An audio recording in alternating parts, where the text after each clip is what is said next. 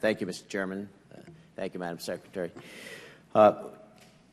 This reform, the ATC reform, is an infrastructure proposal that I can certainly explain to the constituents that I talk to, so I appreciate your leadership on this issue, appreciate the Chairman's leadership as well. It's getting government out of the way to make flying more modern, quicker, and with less carbon emissions. I can also easily explain the benefits to the economy. It's helping the U.S. catch up with what our competitors are doing across the world. What I don't want to do is go home and say that Congress stood in the way of an important reform like this. That'd be a much harder one for me to explain. I do have the two questions I had essentially were asked by the last two panelists as well, or members as well.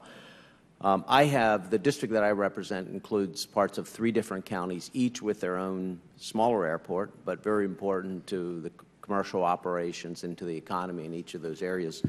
2 of those counties have contract towers. So I'm as interested, as has just been brought up, very, very interested in ensuring that what we're doing here does not negatively impact contract towers. And I think you've just answered that, and I'm satisfied with that answer.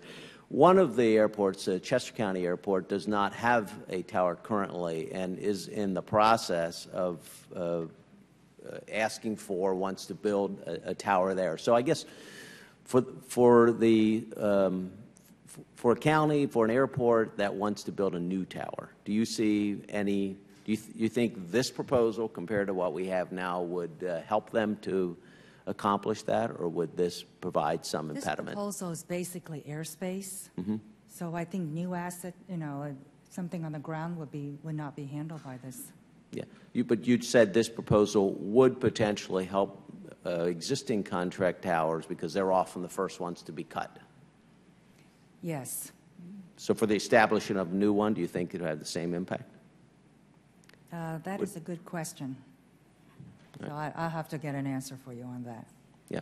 And again, the issue of access to rural areas is one that is important in each of those counties as well. I think you've answered that, but I just want to emphasize as well that it's very important for us to ensure that that access is available, and look forward to continuing to work with you on this proposal. Thank you. Thank you.